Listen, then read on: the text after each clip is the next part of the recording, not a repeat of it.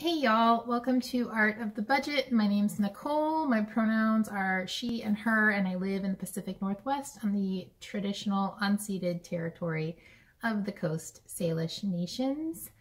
And today I'm going to talk about my investing mindset. This is part of my Investing 101 series where I share what I've learned along the way. I am not a financial planner of any sort.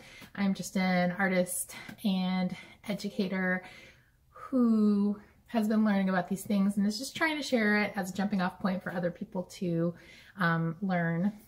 And I think that won't take very long, so I'm also going to talk about some of my favorite personal finance books.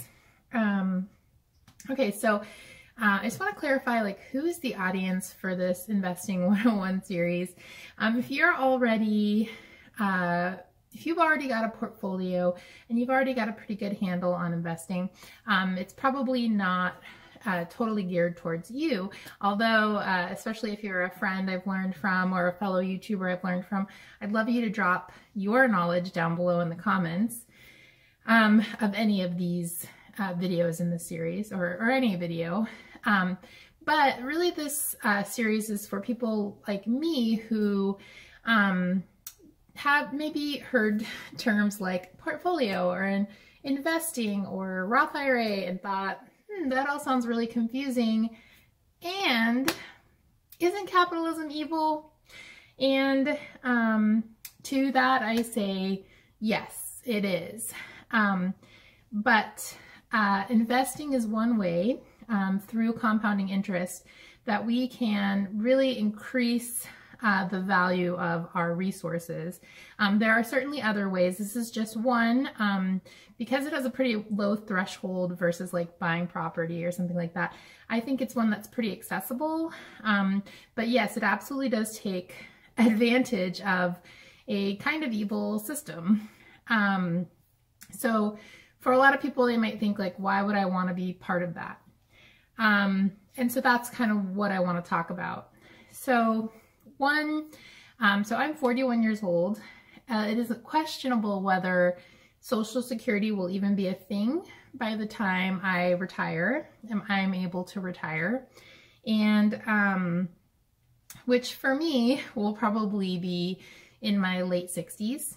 And yeah, so I don't know if that will be even a thing. And I am an adult, I'm single, and I am someone like many of you who doesn't have access to generational wealth. So the only person that is going to be financially taking care of future Nicole is present day Nicole. Now, of course, I say financially because I have siblings and I'm part of a beautiful network of friends. And I think that we will all be contributing in different ways to take care of each other in the future. But financially, yeah, this is something that I need to plan for myself, for Nicole in the future, but also for Nicole's community in the future. So as a person who has a variety of privileges, I do think that is one way that I can contribute by investing the capital that I have access to for my future community and my future self. So I think for me it comes down to there not really being a better way. Sometimes people say, well, like, maybe capitalism will fall. And to that I say, hell yeah. And if that happens, then hopefully we're going to be living in a utopia and money that I set aside for investment won't matter. Hey, Violet. But we just don't know if that's going to happen, and we don't know what that will look like. So for right now, I'm just doing the best I can with what I have access to and the resources that I'm aware of. So that's why I want to share those resources, not because I necessarily think that investing is like morally okay, but because I think it's one of very few tools that we have access to. So now I'm going to talk about books that I have liked. Along these lines, this is one of the first books that I read. It's called Your Money or Your Life. It's by Vicki Robin and Joe Dominguez. And I actually listened to it on the audiobook, which is a great way to listen to it. But But basically this gives you a lot of concrete information about how to invest and how to maybe even retire early. I think this is one of the original FIRE or Financial Independence Retire Early books. And what I like about it is that it sort of frames early retirement as getting out of the rat race so that you can live a better life. And part of that better life is contributing to making the world a better place. At least that's kind of what I got out of it. So I highly recommend this. This is more of a, there is some nuts and bolts, but this is more of a philosophy book. The next book I want to talk about is Women and Money by Susie Orman.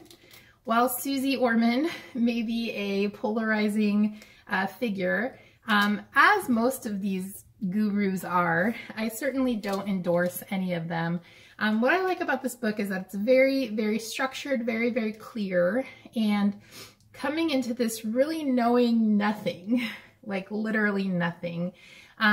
This was very accessible for me, and it helped me get a handle and create sort of a framework to start putting this information into. The next book I want to talk about is I Will Teach You to Be Rich. And this book I thought was really excellent.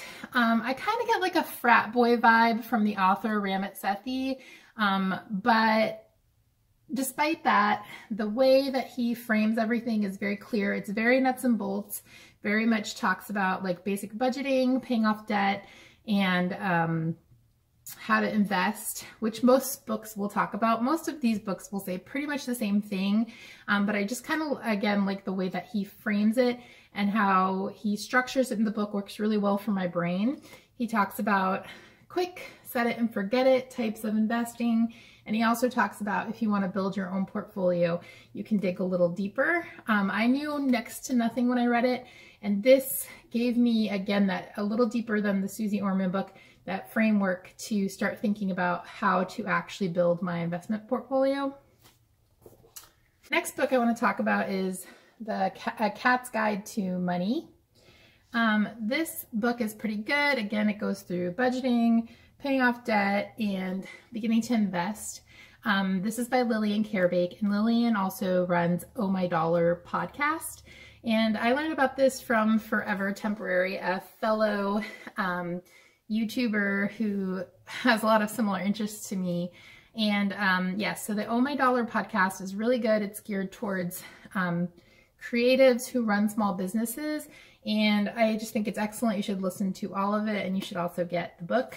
And the book also comes with stickers. All right, next thing I'm going to talk about is Broke Millennial Takes on Investing.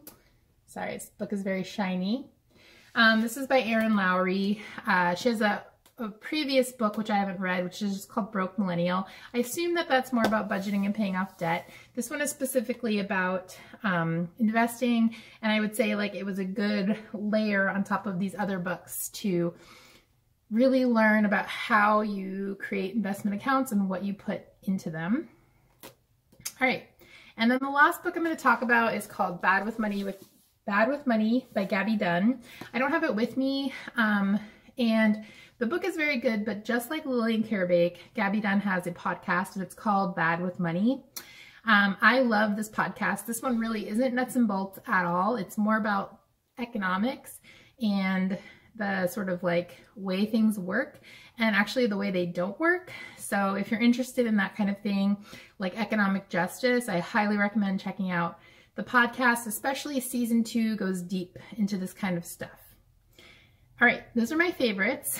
And I've got 2 honorable mentions. One is John C. Bogle's, I think it's the Little Book of Common Sense Investing.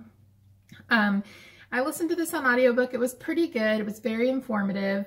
John C. Bogle basically invented index funds. So it's really interesting to learn about that. I don't think it's essential, but it was a pretty good listen. And my second honorable mention is actually a book I haven't read, and it is J.L. Collins' Simple Path to Wealth. So I just haven't come across it. I haven't been able to get it on audiobook from the library. And I am not ready to just outright buy it, although I probably will soon. I've heard about it from so many people. I assume that it's along the lines of this other stuff, this very straightforward investing for regular humans. So I definitely recommend checking it out. So those are all my favorites.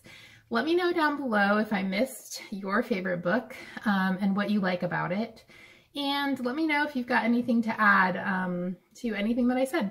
I've got a how to set up investment, or like how and where to set up investment accounts, and then I'll have another video coming out what to put into those accounts.